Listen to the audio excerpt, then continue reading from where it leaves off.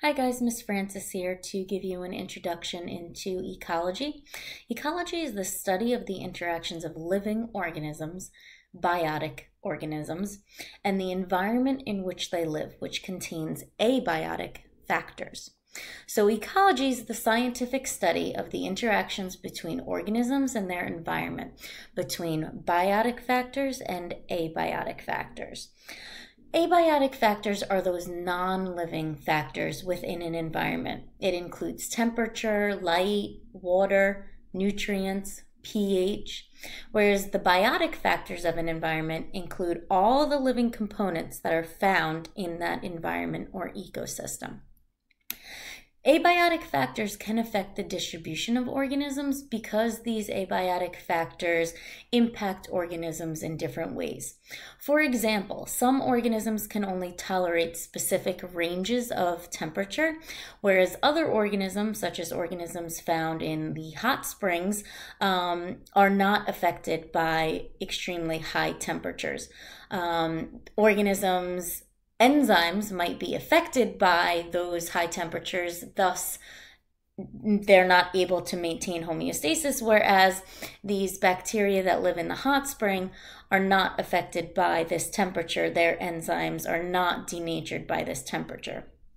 Some organisms can only tolerate either fresh water or salt water, or some organisms tolerate brackish water, which is a combination of fresh and salt water. Sunlight provides the energy that drives nearly all ecosystems. Sunlight provides the energy for producers, which are at the base of all of our food chains and food webs. So the intensity and the quality of that light can be important to the development and behavior of many organisms, since that sunlight influences the producers and every other organism is dependent on those producers. Wind can amplify the effects of temperature by increasing heat and increasing water loss. Lastly, rocks and soil.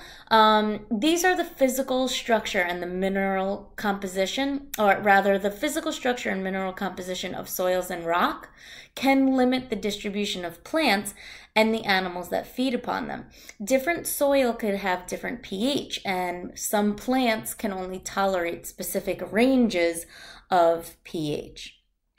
There are different approaches that are taken to studying ecology.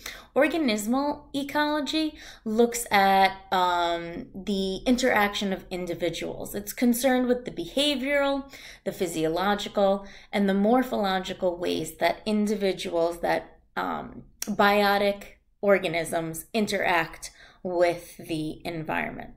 Population ecology is when you've got a population, which is a group of individuals of the same species living in a particular area at a particular time.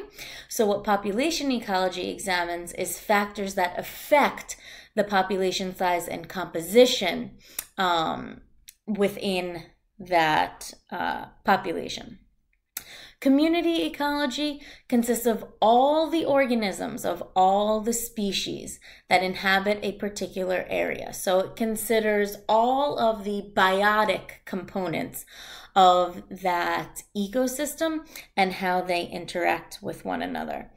Ecosystem ecology is the broadest approach to studying ecology, where the ecosystem contains all the abiotic in addition to the entire community, which considers the biotic factors of a species that exist in a certain area.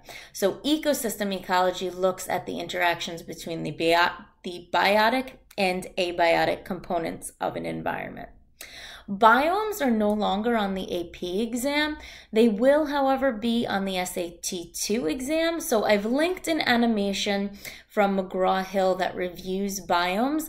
The last page in your note packet is a graphic organizer that reviews the most important biomes.